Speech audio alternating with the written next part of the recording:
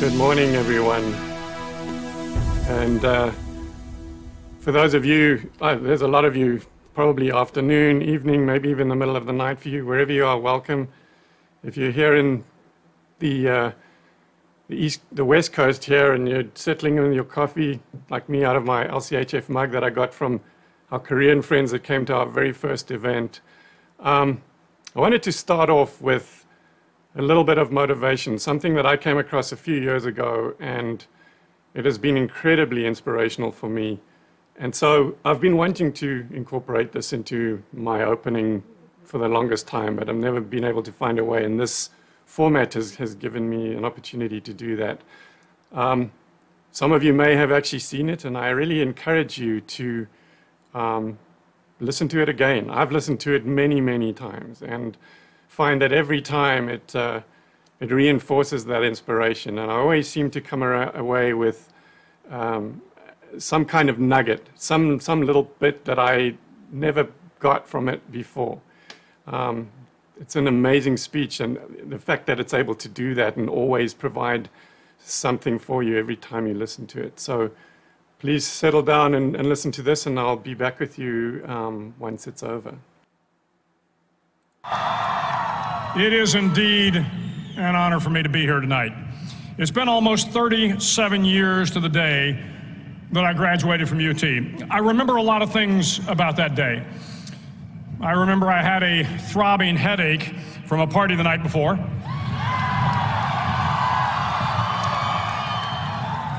I remember I had a serious girlfriend who I later married. That's important to remember, by the way.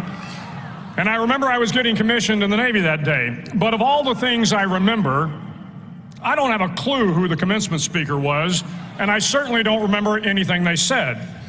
So acknowledging that fact, if I can't make this commencement speech memorable, I will at least try to make it short.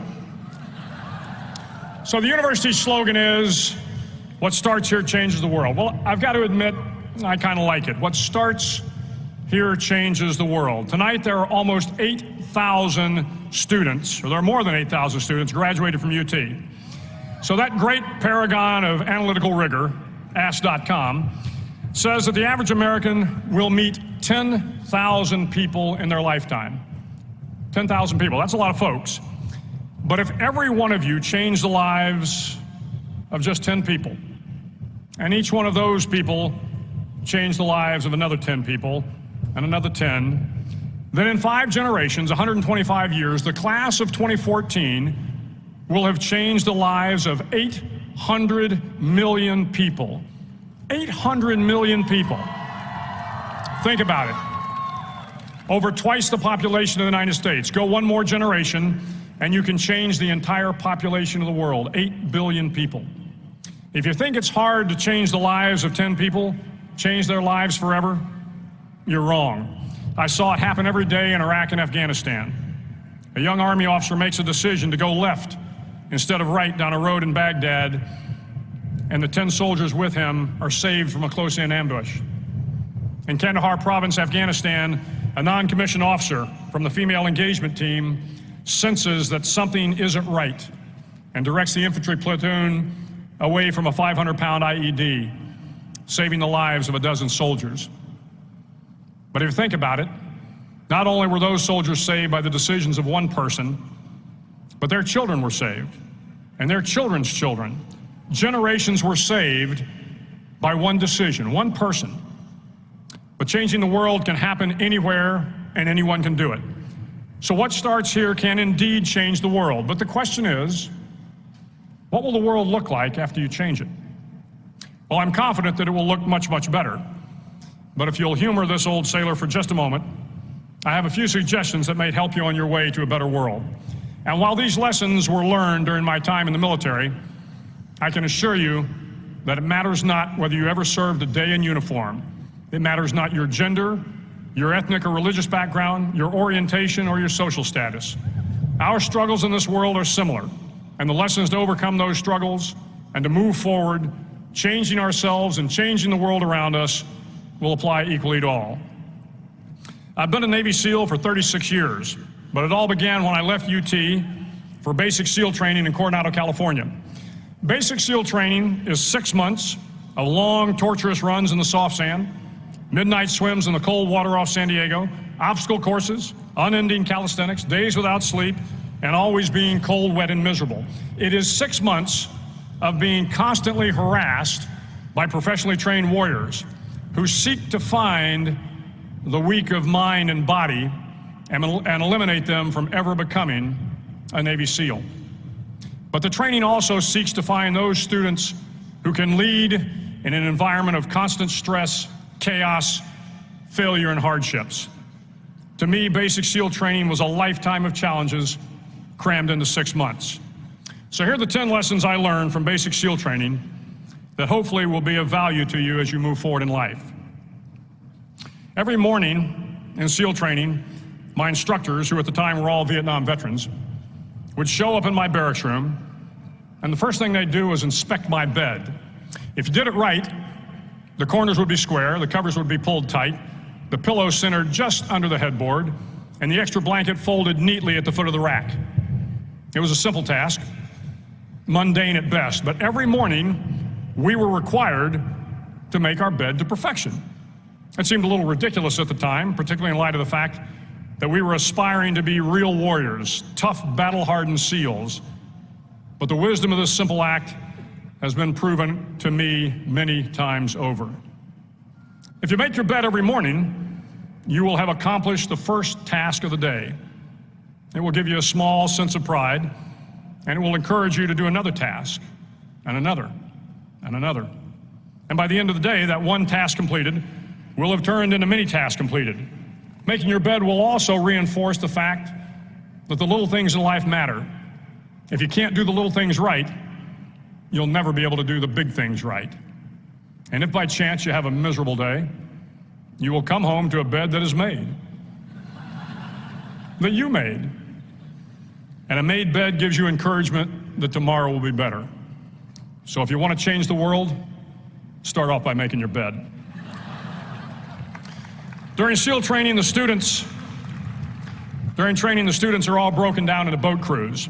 Each crew is 7 students, 3 on each side of a small rubber boat, and 1 coxswain to help guide the dinghy. Every day your boat crew forms up on the beach and is instructed to get through the surf zone and paddle several miles down the coast. In the winter, the surf off San Diego can get to be 8 to 10 feet high, and it is exceedingly difficult to paddle through the plunging surf unless everyone digs in. Every paddle must be synchronized to the stroke count of the coxswain. Everyone must exert equal effort, or the boat will turn against the wave and be unceremoniously dumped back on the beach. For the boat to make it to its destination, everyone must paddle. You can't change the world alone. You will need some help. And to truly get from your starting point to your destination takes friends, colleagues, the goodwill of strangers, and a strong coxswain to guide you. If you want to change the world, find someone to help you paddle. Over a few weeks of difficult training, my SEAL class, which started with 150 men, was down to just 42. There were now 6 boat crews of 7 men each. I was in the boat with the tall guys, but the best boat crew we had was made up of the little guys, the Munchkin crew, we called them. No one was over 5'5". The Munchkin boat crew had 1 American Indian, 1 African American, 1 Polish American, 1 Greek American, 1 Italian American, and 2 tough kids from the Midwest. They out-paddled, outran, and outswam all the other boat crews. The big men in the other boat crews would always make good-natured fun of the tiny little flippers the Munchkins put on their tiny little feet prior to every swim. But somehow these little guys from every corner of the nation and the world always had the last laugh, swimming faster than everyone and reaching the shore long before the rest of us. SEAL training was a great equalizer. Nothing mattered but your will to succeed, not your color, not your ethnic background, not your education, not your social status. If you want to change the world, measure a person by the size of their heart, not by the size of their flippers. Several times a week, the instructors would line up the class and do a uniform inspection. It was exceptionally thorough. Your hat had to be perfectly starched, your uniform immaculately pressed, your belt buckle shiny and void of any smudges. But it seemed that no matter how much effort you put into starching your hat or pressing your uniform or polishing your belt buckle, it just wasn't good enough. The instructors would find something wrong. For failing the uniform inspection, the student had to run, fully clothed, into the surf zone, then wet from head to toe, roll around on the beach until every part of your body was covered with sand. The effect was known as a sugar cookie. You stayed in the uniform the rest of the day, cold, wet, and sandy. There were many a student who just couldn't accept the fact that all their efforts were in vain, that no matter how hard they tried to get the uniform right, it went unappreciated. Those students didn't make it through training. Those students didn't understand the purpose of the drill. You were never going to succeed. You were never going to have a perfect uniform. The instructors weren't going to allow it. Sometimes, no matter how well you prepare or how well you perform, you still end up as a sugar cookie. It's just the way life is sometimes. If you want to change the world, get over being a sugar cookie and keep moving forward. Every day during training, you were challenged with multiple physical events: long runs, long swims, obstacle courses, hours of calisthenics, something designed to test your mettle. Every event had standards, times you had to meet. If you failed to meet those times, those standards, your name was posted on a list, and at the end of the day, those on the list were invited to a circus. A circus was 2 hours of additional calisthenics, designed to wear you down, to break your spirit, to force you to quit. No one wanted a circus. A circus meant that for that day, you didn't measure up. A circus meant more fatigue, and more fatigue meant that the following day would be more difficult, and more circuses were likely. But at some time during SEAL training, everyone made the circus list. But an interesting thing happened to those who were constantly on the list. Over time, those students who did 2 hours of extra calisthenics got stronger and stronger. The pain of the circuses built inner strength and physical resiliency. Life is filled with circuses. You will fail. You will likely fail often. It will be painful. It will be discouraging. At times, it will test you to your very core. But if you want to change the world, don't be afraid of the circuses. At least twice a week, the trainees were required to run the obstacle course. The obstacle course contained 25 obstacles, including a 10-foot wall, a 30-foot cargo net, a barbed wire crawl, to name a few. But the most challenging obstacle was the slide for life. It had a 3-level, 30-foot tower at one end and a 1-level tower at the other. In between was a 200-foot-long rope. You had to climb the 3-tiered tower, and once at the top, you grabbed the rope, swung underneath the rope, and pulled yourself hand over hand until you got to the other end. The record for the obstacle course had stood for years when my class began in 1977. The record seemed unbeatable until one day a student decided to go down the slide for life head first. Instead of swinging his body underneath the rope and inching his way down, he bravely mounted the top of the rope and thrust himself forward. It was a dangerous move, seemingly foolish and fraught with risk. Failure could mean injury and being dropped from the course. Without hesitation, the student slid down the rope perilously fast. Instead of several minutes, it only took him half that time. And by the end of the course, he had broken the record. If you want to change the world, sometimes you have to slide down the obstacles head first.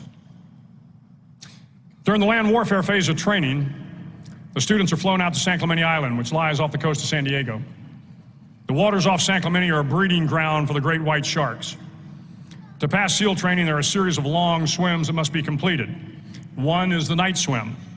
Before the swim, the instructors joyfully brief the students on all the species of sharks that inhabit the waters off San Clemente.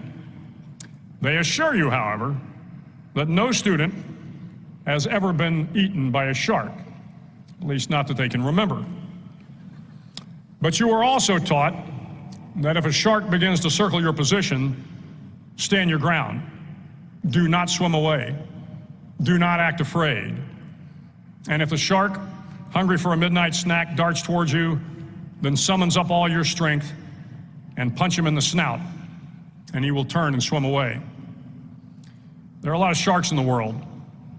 If you hope to complete the swim, you will have to deal with them.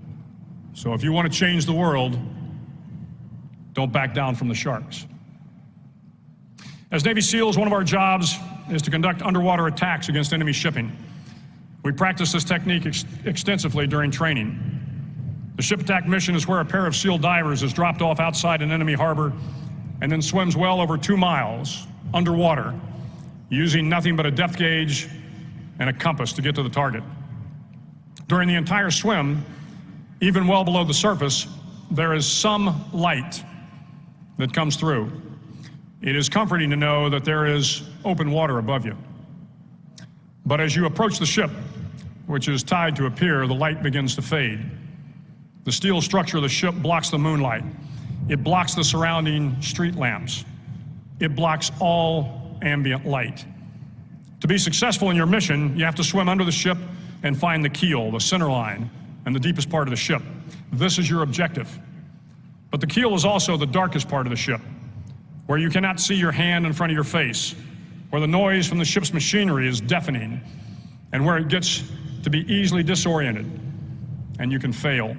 Every SEAL knows that under the keel, at that darkest moment of the mission, is a time when you need to be calm, when you must be calm, when you must be composed, when all your tactical skills, your physical power, and your inner strength must be brought to bear. If you want to change the world, you must be your very best in the darkest moments. The 9th week of training is referred to as Hell Week. It is 6 days of no sleep, constant physical and mental harassment, and one special day at the Mud Flats. The Mud Flats are an area between San Diego and Tijuana where the water runs off and creates the Tijuana Sloughs, a swampy patch of terrain where the mud will engulf you. It is on Wednesday of Hell Week that you paddle down to the Mud Flats and spend the next 15 hours trying to survive this freezing cold, the howling wind, and the incessant pressure to quit from the instructors. As the sun began to set that Wednesday evening, my training class, having committed some egregious infraction of the rules, was ordered into the mud. The mud consumed each man till there was nothing visible but our heads. The instructors told us we could leave the mud if only 5 men would quit. Only 5 men, just 5 men, and we could get out of the oppressive cold. Looking around the mud flat, it was apparent that some students were about to give up. It was still over 8 hours till the sun came up. 8 more hours of bone-chilling cold. The chattering teeth and the shivering moans of the trainees were so loud, it was hard to hear anything. And then one voice began to echo through the night.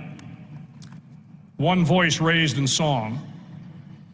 The song was terribly out of tune, but sung with great enthusiasm. One voice became 2, and 2 became 3, and before long, everyone in the class was singing. The instructors threatened us with more time in the mud if we kept up the singing, but the singing persisted. And somehow the mud seemed a little warmer, and the wind a little tamer, and the dawn not so far away. If I have learned anything in my time traveling the world, it is the power of hope.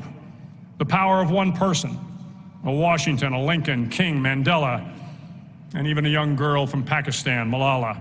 One person can change the world by giving people hope. So if you want to change the world, start singing when you're up to your neck in mud.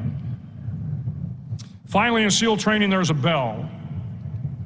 A brass bell that hangs in the center of the compound for all the students to see.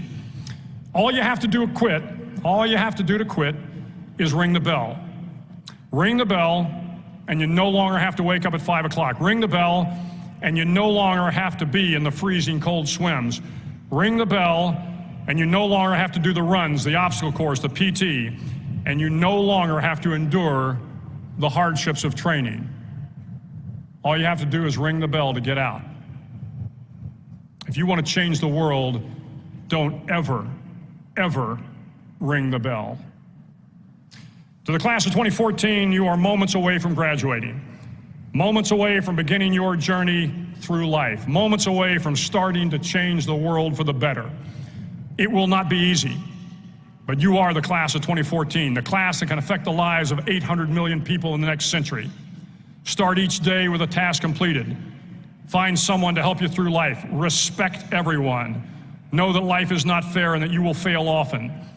But if you take some risks, step up when the times are the toughest, face down the bullies, lift up the downtrodden, and never, ever give up. If you do these things, the next generation and the generations that follow will live in a world far better than the one we have today. And what started here will indeed have changed the world for the better. Thank you very much. Hook 'em horns. All right, we're back. Hopefully you guys got some inspiration from that like I did. I just wanted to talk about it a little bit, how it's affected my life so much. Well, to start with, I don't make my bed every morning, but that's because Pam's still in it, so she probably wouldn't appreciate that so much. But to find someone to help you through life, that I've got in spades from Pam. Respect everyone. I'm kind of a bit intolerant sometimes, I think, and so that's something that I really have to work on. But failing often is is something that I've really got used to, and it really helps to have this motivation behind me to make sure that I deal with it and keep going. But I think the biggest thing that always kind of resonates me is the lesson that he talks about, where he talks about going under the keel of the ship, and his lesson from that is that you need to step up. You need to be your very best when times are the toughest. And actually, something like that happened yesterday. We built this beautiful live stream page for everyone, and they updated the editor that we use for creating the page, and it corrupted everything, and the whole page disappeared. It just went completely blank at like lunchtime yesterday. And I had to sit down and think on General McRaven's words there about that you need to be calm. You must be calm. And we worked through it, and we found a way, and we got the page back up again, and you guys are none the worse for it today. But it's really important to focus on that if things are going to be tough, because all of you are going to experience that at some time or another. So what starts here changes the world.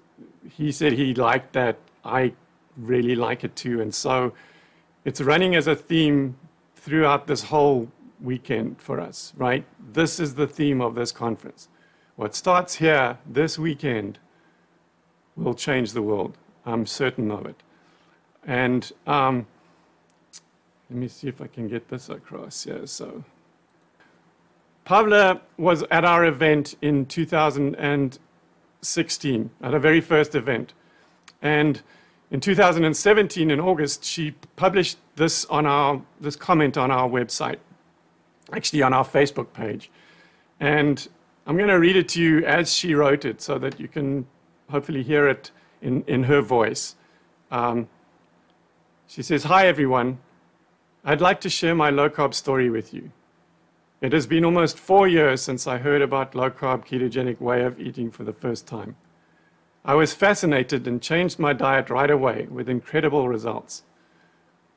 I've started to study more to understand better. I am from Prague, Czech Republic, and there is only a few information about low-carb in Czech. But I wanted to share my story and my results with other people and motivate them to think more about their diet. That is why I became nutrition specialist in 2016.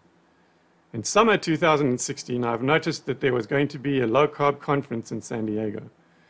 Even San Diego is 10,000 miles from Prague. I knew that this was a must-see event for me. The conference was such an inspiration for me that I have started my low-carb food blog in September 2016. In January 2017, I founded a Czech Facebook low-carb group with only a few members. I remember that she posted this on August the 31st, 2017, which is 8 months after she started this group. And she goes on to say, I'm very proud that I can say we are expecting to reach 10,000 members this Sunday. 1 member for 1 mile from Prague to San Diego last year. Thank you, Pam Devine and Doug Reynolds, for being such an inspiration to me. 1 person can change the world if she gives people hope. This was an incredible story for us, and I'm actually impressed that I held it together, because I get quite emotional when I read stuff like this. It is, it's so inspiring for us, and I'm going to count her as one of my 10 people that I've managed to change the lives of. There are so many others. We did a podcast just the other day with Andrew Berger. He came to our event last year and was type 1 diabetic, kind of introducing this and finding some success with it, but really wavering. And we embraced him and encouraged him and introduced him to Dr. Ben, and he started doing the exercises and stuff, and his story is absolutely incredible. I encourage you to go and check that podcast out and listen to it. It's pretty amazing. So I can count that as 2. And another one I can think of is Dr. Brian Lenskes. I mean, he's speaking during this event. He's going to be helping me moderate a couple of the Q&As and the panel at the end on Sunday. He came to 2017, where he'd been trying it on himself. It was looking good for him, but he was never convinced that it was like something that he could take to his patients. And then he came to our event and was totally blown away. And he reached out to me a few months later and said to me, "Doug, can we meet and talk about what we can do here in San Diego?"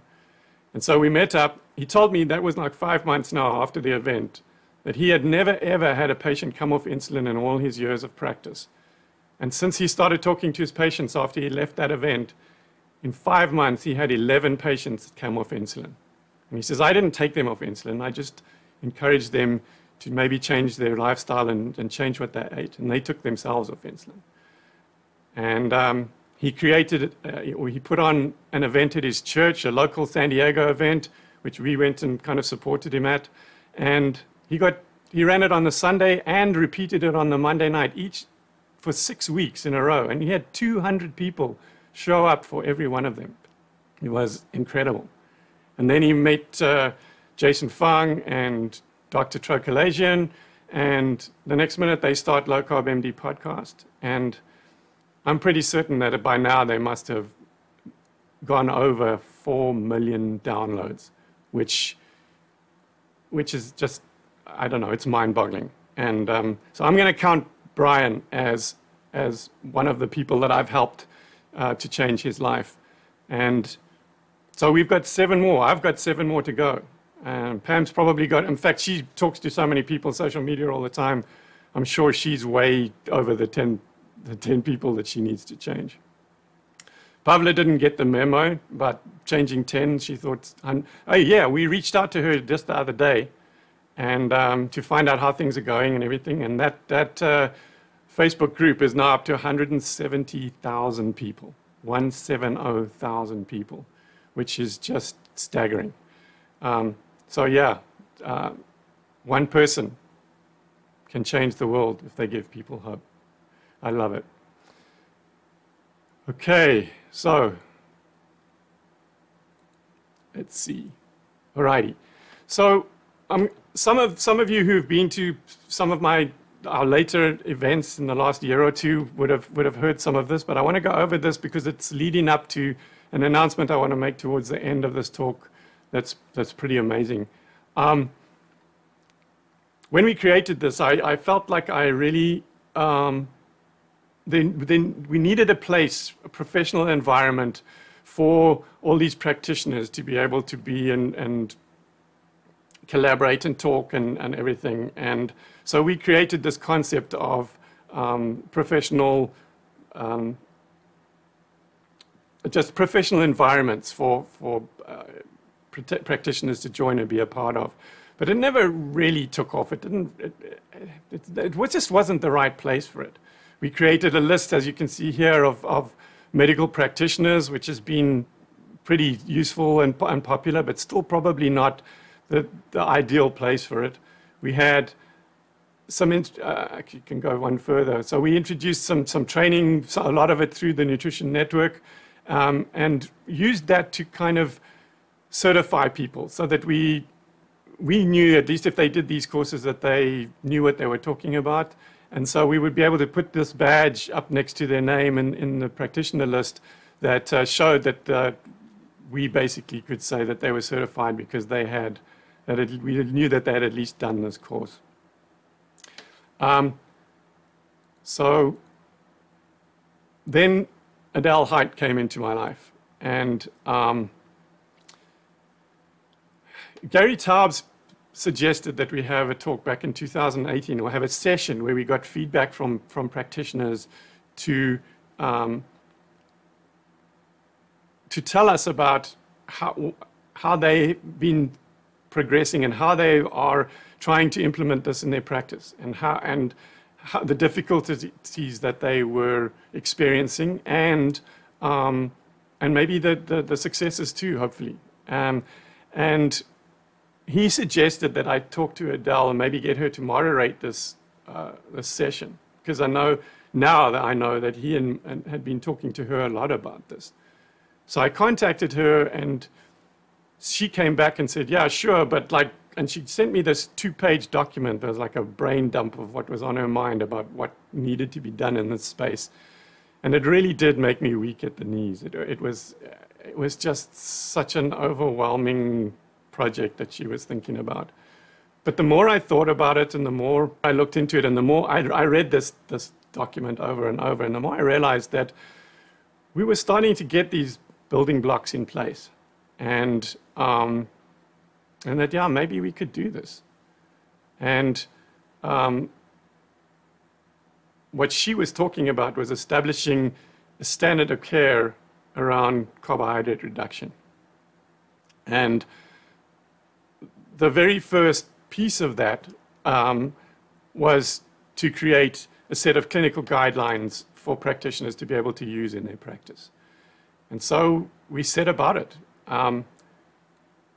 So just to go, the standard of care, by the way, this was a legal definition that she actually got from the judge when she was on a medical malpractice lawsuit, when she was on the jury.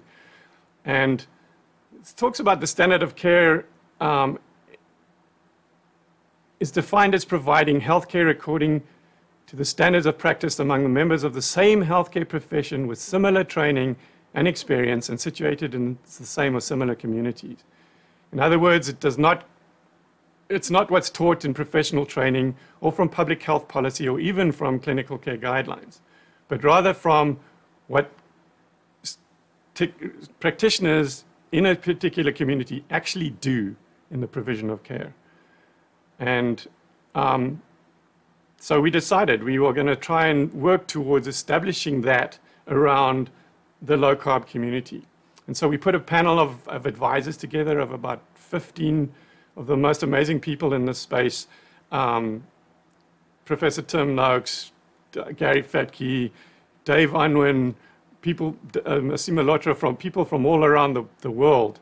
And Adele did the most incredible job of basically writing these guidelines and then bouncing them off this panel of 15 experts until we got to a point where everyone agreed that this was a good, at least a generic version of these guidelines to go forward. And literally did this in 8 months.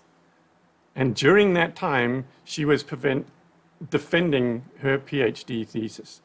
So she actually, just before we published these, she actually became Dr. Adele Haidt. And so we did it in May in our event in Seattle. We actually launched or published officially these clinical guidelines for medical practitioners. And we published it on our site, and it's great there, but it's still not really the right. It's not its home. It's not where it really belongs. And we'll talk about that a little bit later. But now one of the great things that's happened since then is that it's been translated into a bunch of different languages already, to both versions of Spanish, German, Portuguese, French, and I've actually just got in a translation for Italian as well, which I haven't actually had a chance to put up on the site yet, but it's pretty incredible. There's also even maybe a Dutch translation in the works as well, although that guy I think is a bit scared off by the enormity of the project. But yeah, so again, all these translations, but not a real home. And so Trocalagian started writing some stuff on Twitter that I saw, where he was talking about, we need to have a society or an organization, an umbrella organization or whatever for low carb practitioners. And I wrote to him and I said, whoa, Tro, I mean, I'm already kind of trying to do that on the LowCarbUSA site. Let's get together and talk about how we can do it better and how we can be more effective and turn this into something useful. And what came out of it was really that we needed to create a new entity. And so we've eventually created something that we're calling the Society of Metabolic Health Practitioners. And we were really, really hoping to have the website up and ready to go and everything, and actually officially launch it at this event.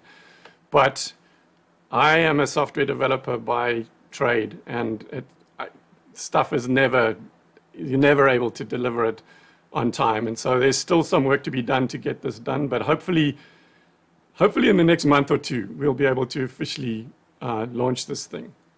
And the idea with this is that, first of all, the clinical guidelines are going to migrate over from the LowCarbUSA website to this organization, and will finally have a real home.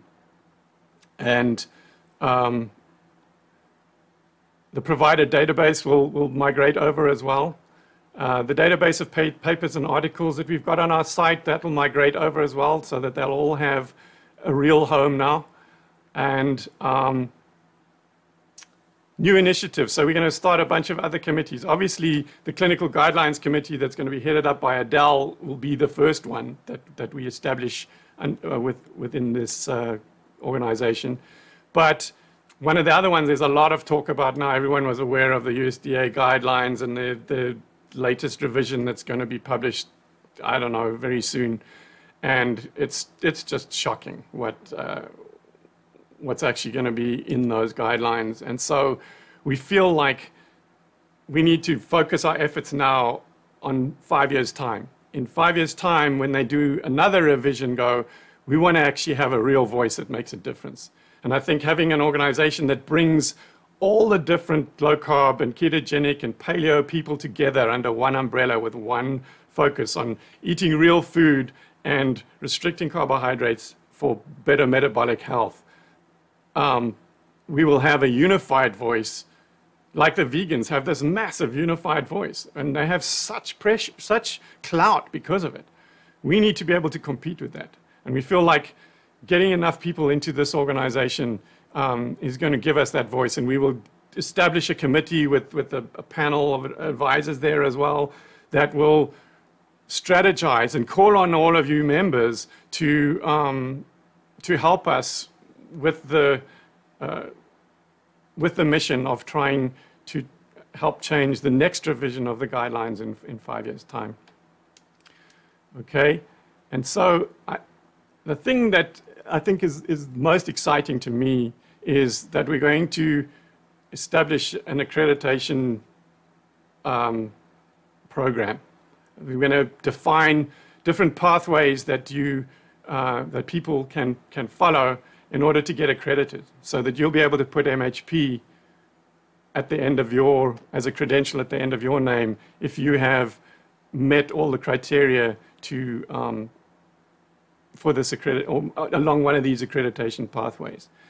And later today at lunchtime, we actually have a talk from the Nutrition Network, and they provide a lot of of the training that I was using currently with on LowCarbUSA, and